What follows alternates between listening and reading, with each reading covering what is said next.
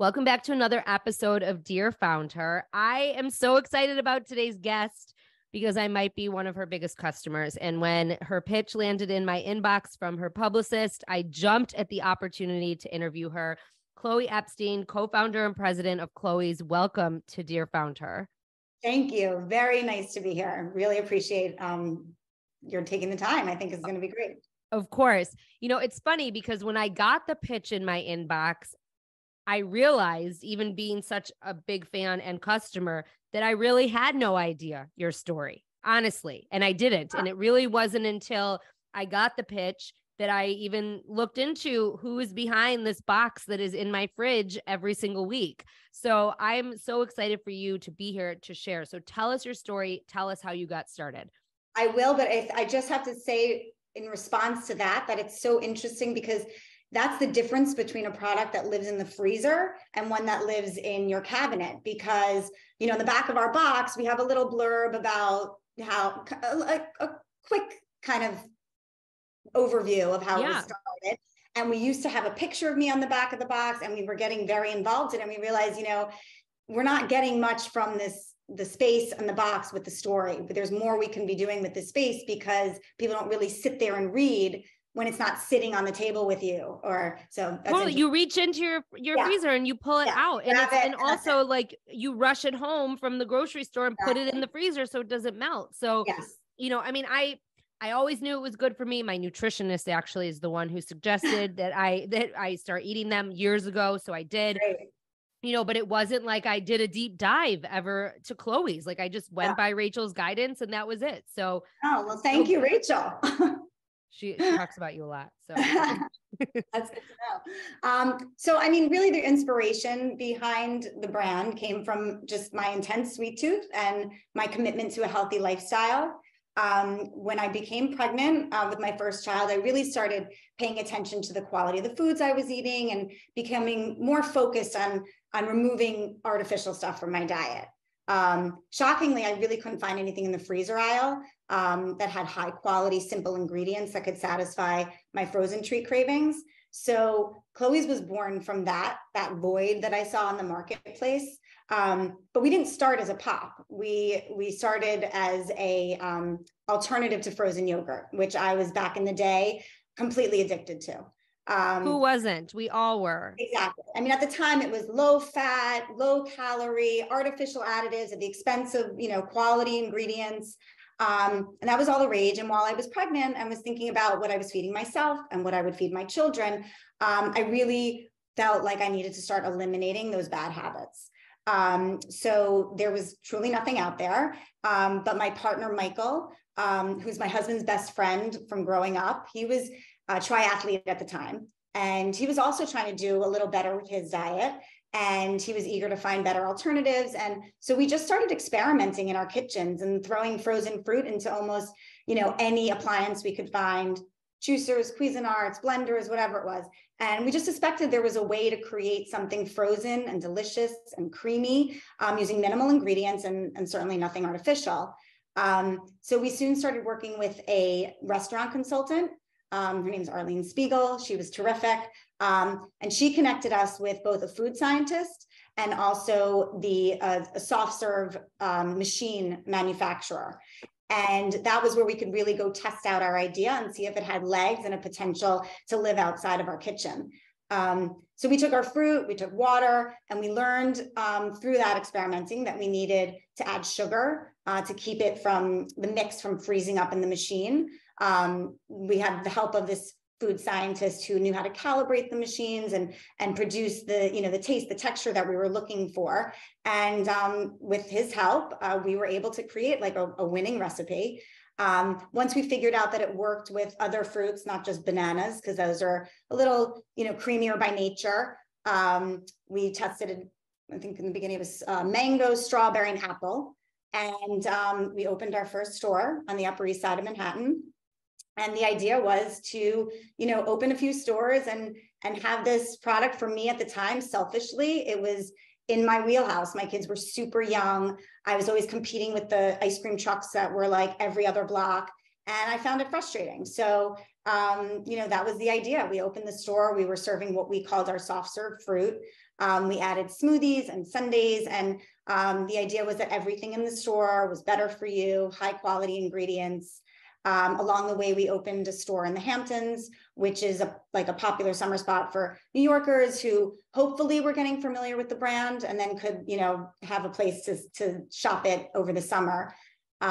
We opened a downtown flagship store in Union Square, but most significantly was we started getting into food service. And that was always the goal for me. I really wanted to make this more accessible to more people, for kids, mostly in schools, in camps, in entertainment venues. And so we were able to do that with the mix. I mean, it was challenging because you need to have a soft serve machine, but we got our foot in the door with food service. So that to me was a big win.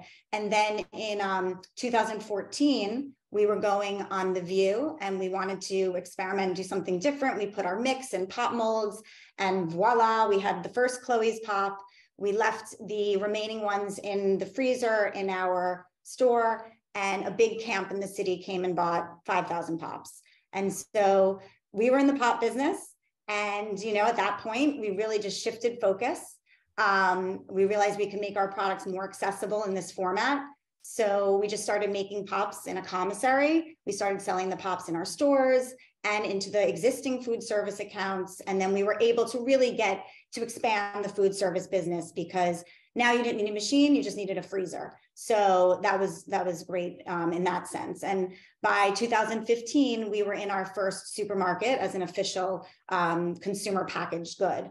And now we're in over 10,000 supermarkets across the country. The original business plan shifted, but our goal remains the same as it did when we started. Provide delicious, better for you eating experiences without compromising on ingredients. And that's what we're always innovating and expanding with in mind. I love your story. Obviously, I have so many questions, as you saw me ferociously writing things down.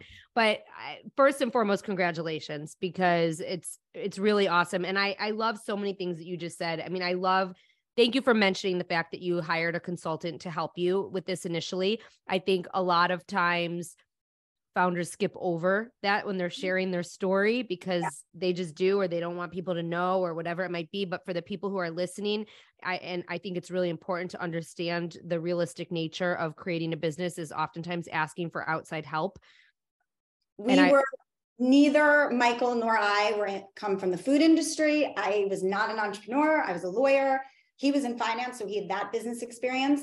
But we knew what we didn't know, and or we knew we didn't know a lot, and we didn't know how much we didn't know. But that she was really key to at least getting us started. And I think it's always okay to ask for help, and I always try to push people to do that, or to find the help, or hire the person, or if you can't afford them, to find a way to make it work, right? Because it's like you just said, that person was integral to creating your business and starting your business. Mm-hmm. Are your stores still in existence? So we closed our Upper East Side location a few years ago, and we focused on the flagship. Once we were in supermarkets, we were really trying to put all of our energy into growing our consumer packaged good business. So we kept the Union Square store around. It was our flagship. It was a great place, marketing for us.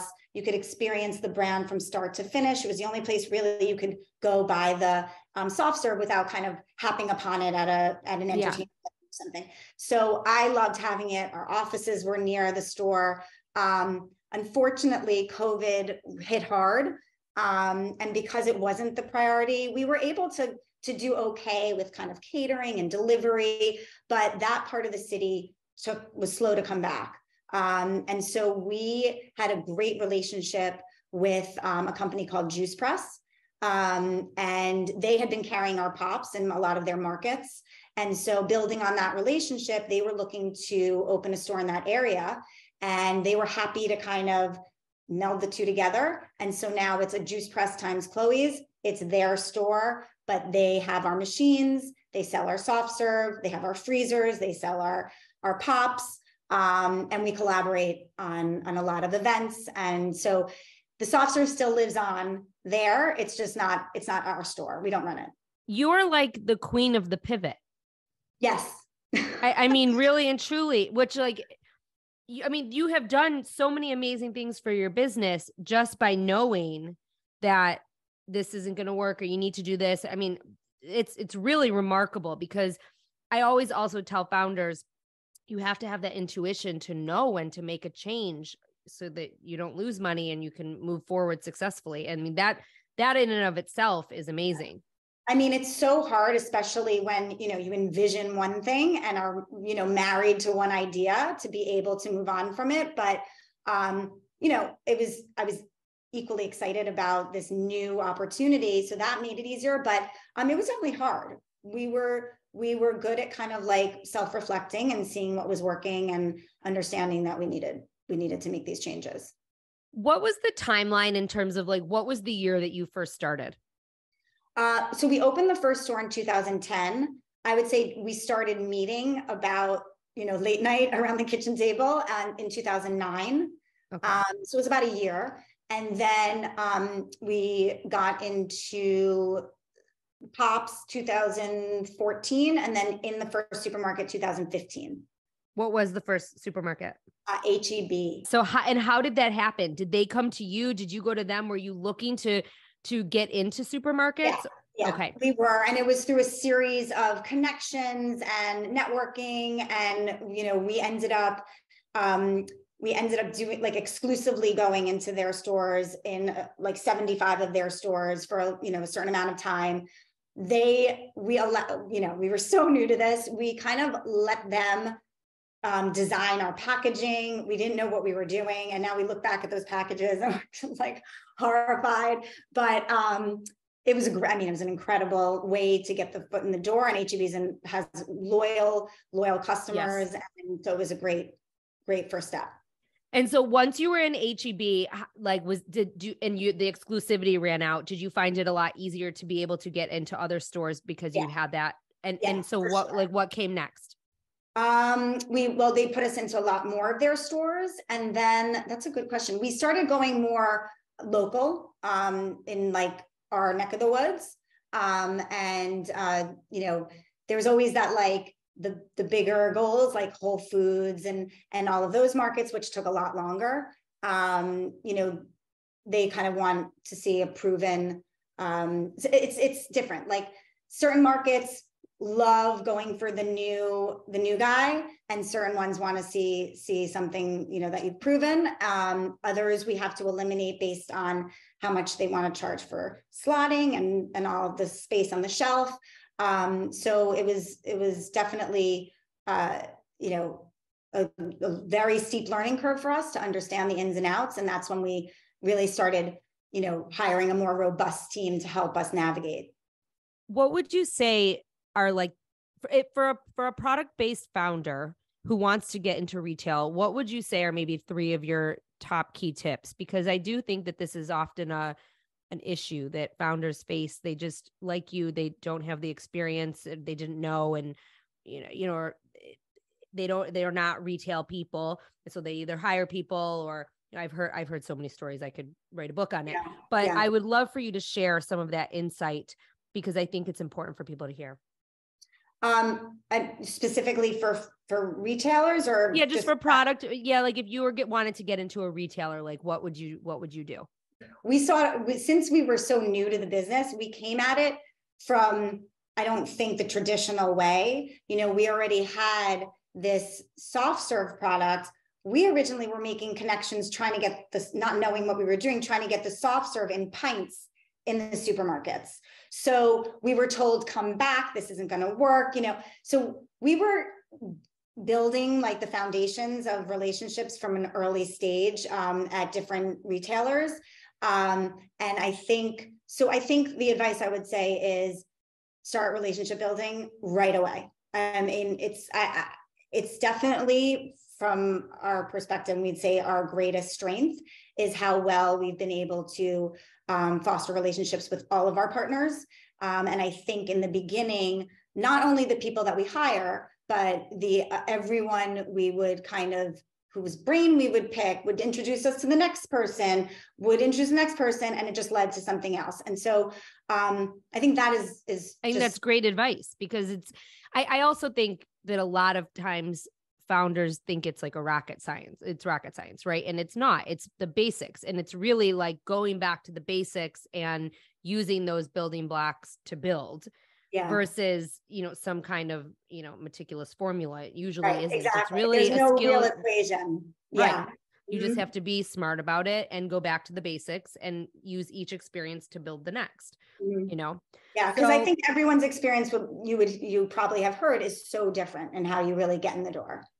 So different. And that's why I asked you, because I mean, like, I've talked to Emily Groden from Evergreen Waffles, and like, she has a whole different experience in terms of manufacturing and, whatnot. And I've talked to a lot of different, Jessica's from Jessica's Natural Foods. She's a granola company, also different experience. So, and I think it's important for everyone to hear these stories to know that there's no one right way. Yeah, absolutely.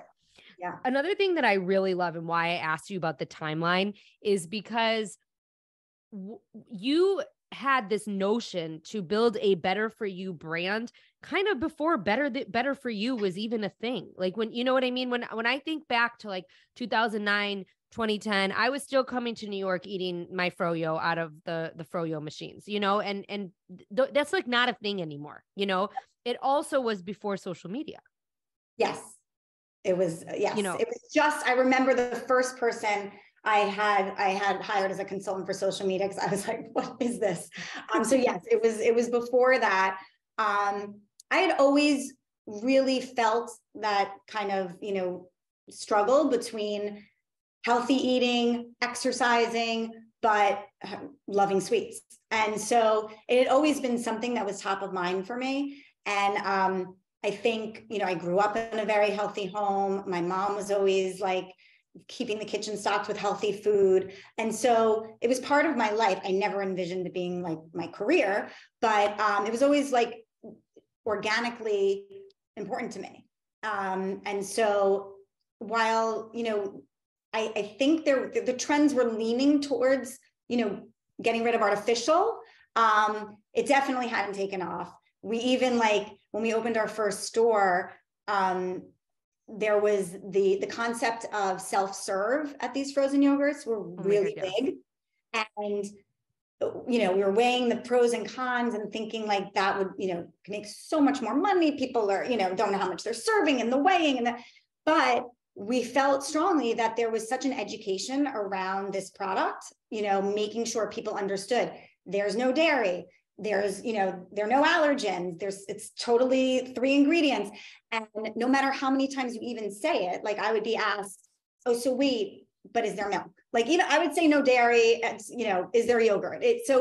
So we really felt that interaction with the consumer as a new product was important. So we steered away from like what was actually a trend at that time or becoming a trend. So I think in that sense, you really do have to like listen to your instincts and, feel out what you think makes more sense. When you first opened the stores in 2010 and there was no Instagram, because I started my business that year as well. And there was not even business Facebook pages. Yeah. So, I mean, I was putting things on my personal Facebook page that I had, just claimed after the EDU thing, when you used to only be able to be on Facebook if you had a .edu email. And like, it was like, it used to only be for students. And so like I think it was like 2008, 2009, that went away. It was like, maybe a little bit before, but when I started my business, there were no business pages. So there were no business pages when you did either. How did you, if you can remember, I'd love to dial it back, because I think that a lot of the strategies that you and I probably used in the beginning for marketing, while not traditional today, still are very effective and still should be a part of people's marketing plans. And I would love to know how you got people in your doors. So it's funny because it's a very, very good question. We did hire a PR agency at the time, a very small food-focused agency that, got us a nice amount of coverage. So that was one element of it. And we tried to do as many events as possible, host events in the store, offer hosting parties to schools to have the kids come after school, just word of mouth type of stuff. It was really event based. And then hoping that the small drop in the bucket for the PR would, have legs, which it did. We had a few opportunities that we had someone from the New York Times come in and review, and suddenly there was a little bit of a buzz. We did things like, when you have a line, it always looked better. So we would do sampling outside. That was huge. Once you have a line, people just keep coming. You are fascinated and want to wait on the line. So that was something we did in the beginning. We continued to do that when we opened our store downtown a few years later. That always created excitement around. And then, trying to host press events in the store as well. We came up with just different crazy combinations of sundaes. We had chefs do collaborations with us where they would come up with, a strange, salsa with our mango. And, then we would be able to talk about that.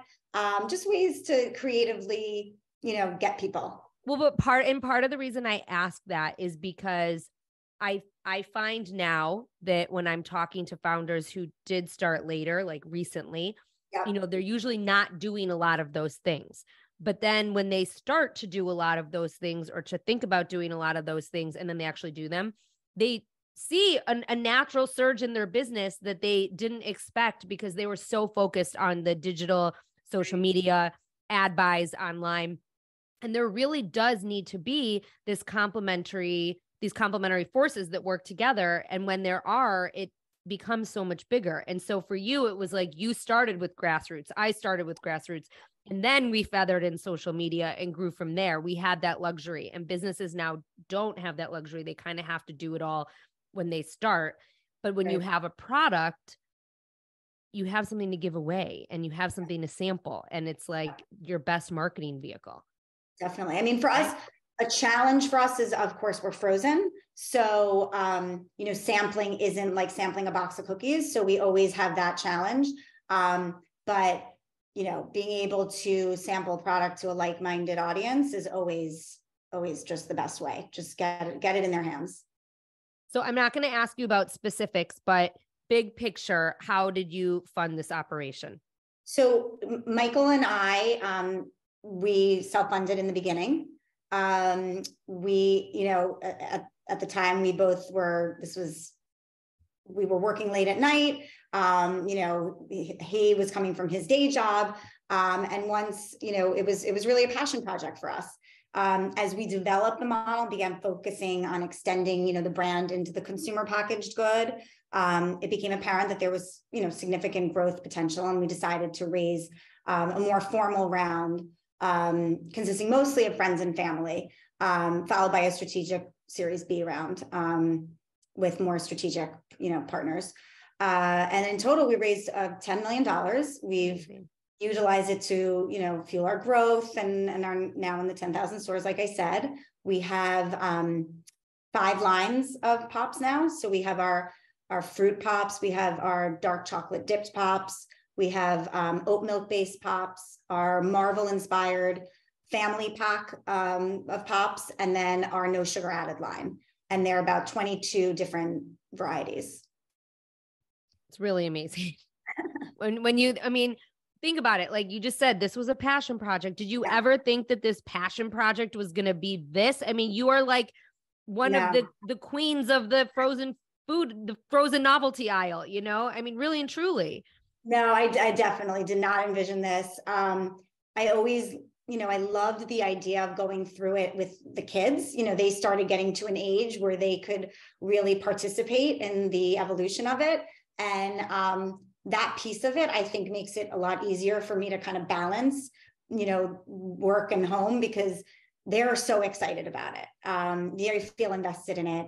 They're now at the ages where they can kind of contribute, like one of my daughters is, social media savant. And so she's going to be helping me. We're going to embark on TikTok, which we're super late to, but, she's the one that's been pushing me to do it. So, it's interesting to have them, see it from the beginning. And in the beginning be so excited to just taste. They'd get so excited to taste and give their opinion. And then they graduated to caring about what the box looked like and giving their feedback of the box. And now it's more like the business of it that they're interested in. So, the whole journey has been amazing. It's so funny you say that about your daughter, because my 12-year-old is on TikTok, and even though she shouldn't be on TikTok, and she is like a savant also, and she'll show these videos of like her like holding a shampoo bottle and they get 5,000 views. And I'm like sharing really good tips that people really could use and no one wants to see them, And so it's funny because she'll say, Mom, you need to use a trending sound. And then she'll say to me, like, can we get this newsletter so that we can both use it? Like we can share it. Like it's very funny, but she very similarly, like she has been very invested in my 2.0 and getting me on TikTok. And it's really cool to watch. It is. I mean, I have such strong feelings about kids and social media, but this aspect of it is really interesting because I think it gets them, interested in other things, and like whether it's business or arts or design, whatever it is, look and think about things in a different way. I mean, they certainly shame me all the time. They're like, me too. But it's helpful.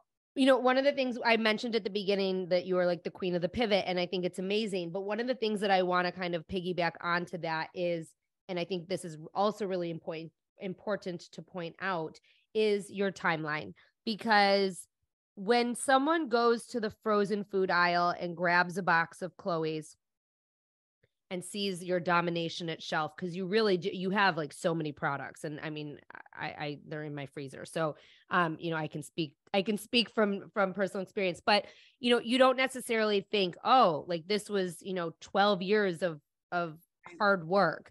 And I think it's so important to point out that this has been 12 plus years of hard work and pivots and trying different things. And this wasn't an overnight success.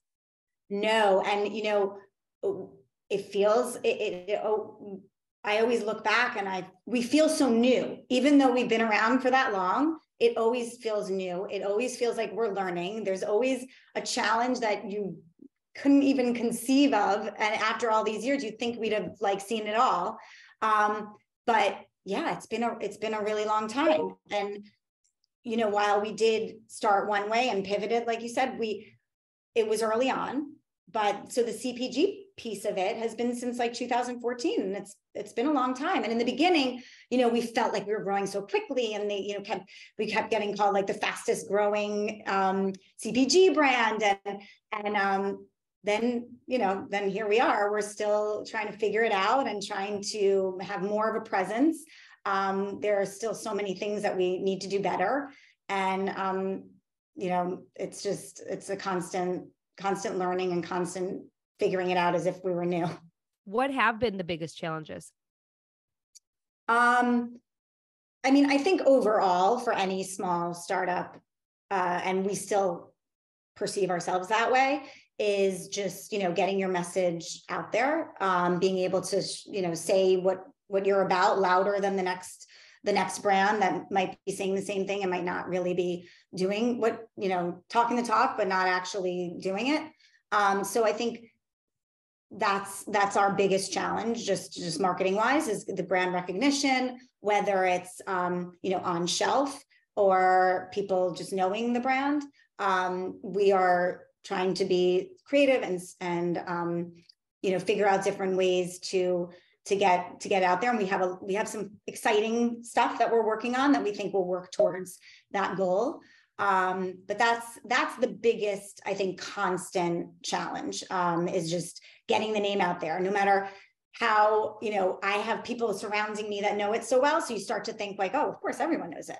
But every day you hear someone's never heard of the brand, of course. So it's just that constant push to being, figuring out a way to be scrappy and just keep growing the brand recognition. And how big is your team now? There's 11 of us on our corporate side, but we work with brokers. We have, so many partners, and, whether it's in the whole supply chain, as well as our brokers, as well as we have social media, so we have a lot of other partners, but on the Chloe's team is 11 of us. I love that. And I love that you just brought up the partners, because that too is something that I often share with founders, that you don't have to do everything in-house. You don't have to spend six figures to hire a full-time person for every little job. Like, you can find a partner or a freelancer or a project-based employee or whatever it might be to fulfill that need for you. And you have to, as a small business, you just said, we're trying to be scrappy. That's how you're scrappy. Yep. Right. We've done, we've gone over the years, we've had in-house, we've had outside, we've done it all. And right now for certain, design and kind of social elements, we have outside help. What's next? What's next? Can you say? So, I mean, I can't be specific, but okay. I can say that we have exciting announcements, both in product as well as just stuff for the brand. We are working on Expo. The Natural Food Expo is coming up in March. So we'll hopefully be able to make all these exciting announcements there. What else are we doing? We're working now on 2023, our retailer and distributor plans. We are, just looking for more opportunities, obviously, to expand our distribution and our retail presence. TikTok is next for sure. We're coming soon to a phone near you. Yes, we will be, ready to kind of go live with that soon, hopefully. You know what, though? Don't be hard on yourself about that. I can't even tell you how many brands get on here, and they are brands that have been around for 5+ years, 8+ years, 10+ years, who haven't even mastered social media yet, and let alone TikTok. And TikTok really is a source of kind of everyone's pain at the moment, especially people who, like you and me, have been in business for more than 10 years. We're used to doing things a different way. And that's one of the things that we have to learn right now. Yeah. But it's out there, and you know that it's effective, and our audience is on it. And so we need to get there. And you will. It's not going anywhere. So my last question, same last question I ask everyone, and that is, what are 3 tips that you would give another female founder who's starting out? So I would say, most importantly for me always is to always remember why you started. Really stick to your mission, your core values, and don't stray too far from the path. May change and how you get there, but always keep focused on your mission and why you're doing what you're doing. I think don't get distracted. Is kind of comes is a part of that, a piece of it.